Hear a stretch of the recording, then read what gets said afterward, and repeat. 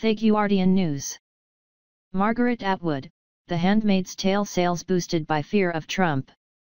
Margaret Atwood has said worries about women's issues after the U.S. election have made her book The Handmaid's Tale the latest dystopian novel to shoot back up bestseller lists.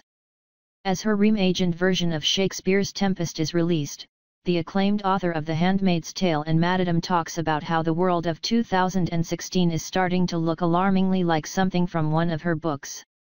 The book, about a theocratic dictatorship in the U.S. where women are forced to bear children for the ruling class, topped Amazon's bestseller list earlier this week, and still ranks in the top 10.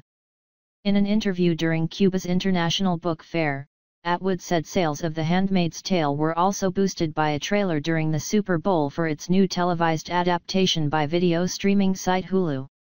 When it first came out, it was viewed as being far-fetched, the 77-year-old said of her novel that was originally published in 1985. However, when I wrote it, I was making sure I wasn't putting anything into it that human beings had not already done somewhere at some time. Atwood, who won the Booker Prize in 2000 for The Blind Assassin, said The Handmaid's Tale was inspired by her studies of 17th-century America and its Puritan values. "You are seeing a bubbling up of it now," she said, referring in particular to moves under President Donald Trump to restrict the right to abortion. Trump said last year women should face punishment if they receive abortions, a comment he later retracted. It's back to 17th-century Puritan values of New England at that time, in which women were pretty low on the hierarchy.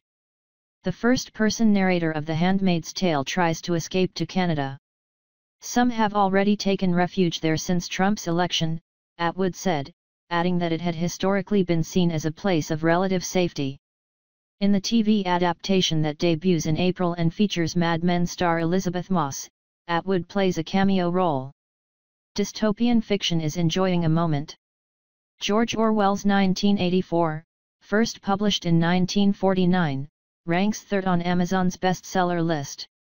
From Sinclair Lewis and Philip Roth to Donald Trump's favorite film, Citizen Kane, U.S. culture has long told stories about homegrown authoritarianism. What can we learn from them?